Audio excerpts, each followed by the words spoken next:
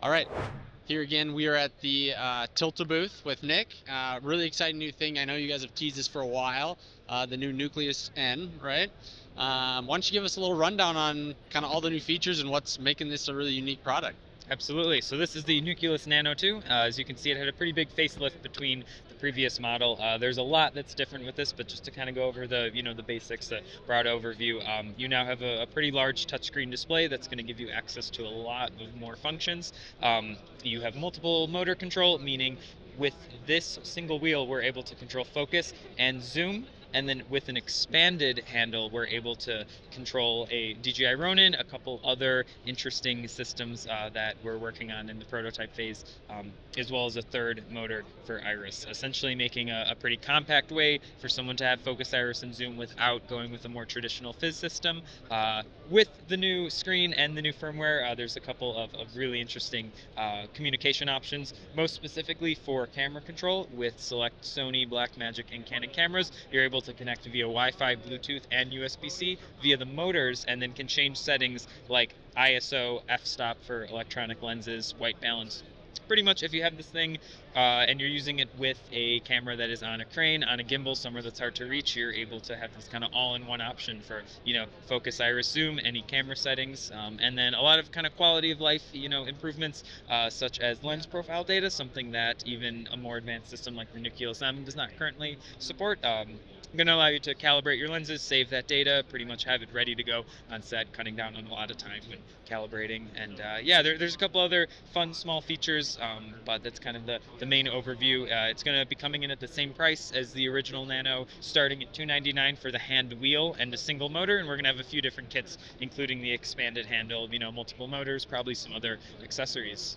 Cool. Yeah, it's a really sweet system. It's sweet to see an awesome user interface on something like this that makes the operating, the calibration, lens profiles a lot more easy and quick to access. So that's really cool. Really cool with the price point too. Question on the battery. Does it have a removable battery? Is it charging? How does it charge? And then run times? Yeah, so that is a pretty big change with this unit. So the hand wheel itself no longer has a removable battery. There's a couple of reasons why we did that. The big one is so that we could take advantage of USB-C. This means that you can now charge the internal battery via higher voltage sources like P-tap. So if you are building out a monitor, wireless video, already using Gold or V-mount batteries, you no longer need to worry about swapping out smaller batteries because you can connect it directly to a higher voltage source. If you are using it just separately, it does have roughly a 7-hour runtime of consistent use. However, in most narrative or commercial environments, maybe outside of documentary, that's going to be a lot closer to the 15-16-hour range, so much more than needed to get you through a 12-hour day. But we still have some options in terms of people who need swappable batteries, and that's going to come in the form of these handles. This handle runs on Sony F550 batteries, and pretty much it means that it's going to expand the life of the battery that's included. So any battery that you would insert into this handle would then power the hand unit, and then these can be swapped, meaning although it is an internal battery, you do have a lot of options to kind of fit any kind of need. Yeah, that's cool. That's sweet to see some alternative battery options for it, and that runtime is I guess better than I expected with a screen like that. That's really cool. And then you did mention there might be some I think what you guys have done with the compatibility and specifically the Ronin line, the DJI stuff.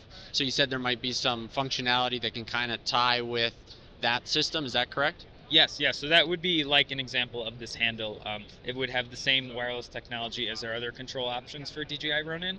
And to kind of go off of that, this whole system, whether it's follow focus motors or for DJI, it is all the same kind of wireless connectivity in terms of this will work with the original Nano, it'll work with the original M, it'll work with the Mirage motor, where we're pretty much making a system that is fitting in with the existing ecosystem and is not necessarily replacing anything, meaning if you already have a system and you want to add an individual component, you have the option to. If you want to do a full upgrade, the new motors are a lot smaller and stronger than the original Nano, a lot closer to the Nucleus M, and they run on USB-C with USB-C pass-through for stacking multiple motors. So it's really just about expanding options, and that applies for the Ronin compatibility as well.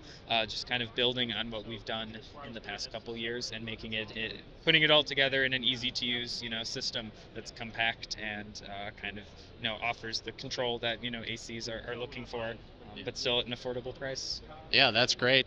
Excited to see it come out once again. The price and the expected ship date for these? So it's going to be starting at $299 for just the wheel and a single motor. I'm sure we'll have kits ranging in the $700 range. We'll have different options a la carte if you're just looking to build out something custom. We're hoping to have more information on pricing and exact shipping date probably later in May.